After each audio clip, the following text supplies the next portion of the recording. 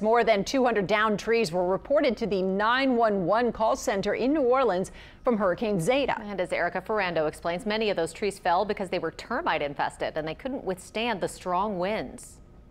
Like hundreds of trees across New Orleans, these trees along Bayou St. John didn't survive Hurricane Zeta's strong winds. But as entomologist Joe Martin explains, Zeta isn't the only one to blame. New Orleans has possibly the worst Formosan termite problem in the world. These trees were infested with Formosan termites. You can tell because they're hollowed out and full of termite carton nests. Formosan termites are the silent enemy. But the silent enemy sent a loud message. This storm really exposed us on the issue with the trees because of the high winds.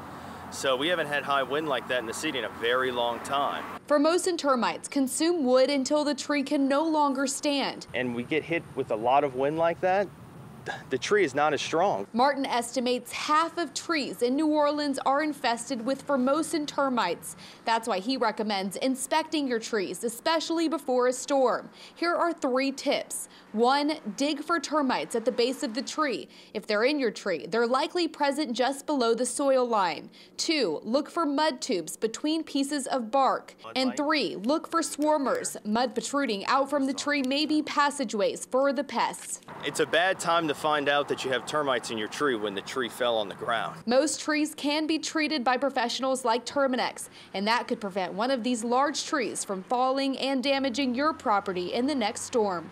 Erica Ferrando, Eyewitness News. If you find that trees in your yard are infested, termites may have invaded your home as well, and you can call termite control companies to get it checked out.